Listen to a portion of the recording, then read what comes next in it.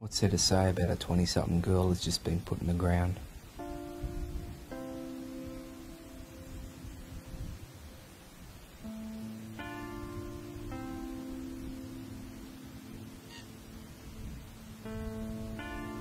A hell of a lot.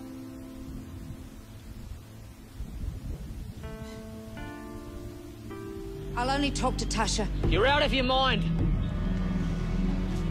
We have a great deal to discuss. I'm gonna come up there. Oh, hey guys, come here. Thanks for coming. That's okay. Sorry, it's not a soap. Listen very carefully. Rewind it and play it again, just there.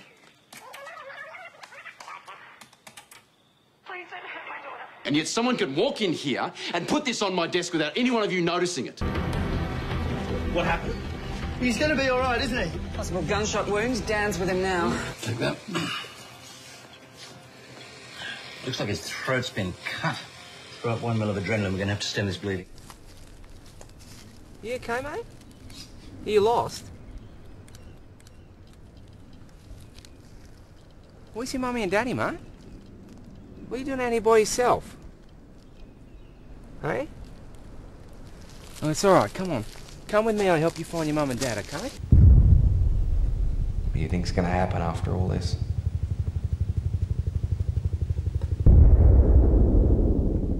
Become earthworms? Furniture? I get to see my family.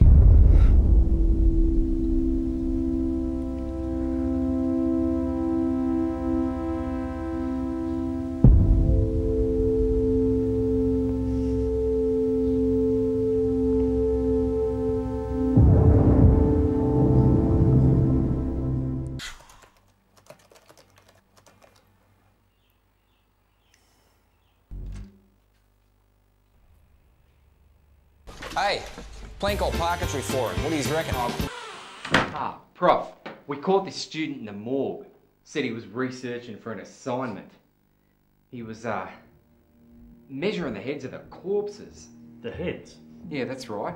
Said he needed exact details for his headshots. Bravia, what are you doing? Should have taken more pics. What? I photograph women. You're lucky to have a girl like her. She reminds me of my wife. No more holding back from here on in.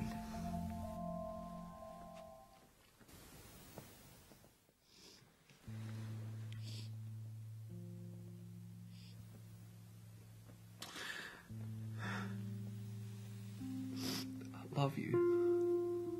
Get in the tent and stay quiet. I said go!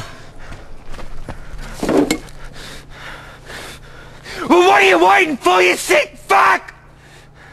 Come on! Come and get me! They're all around you. Unseen. Invisible.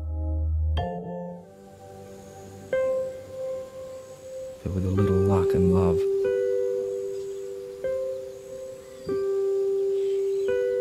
we'll find each other again.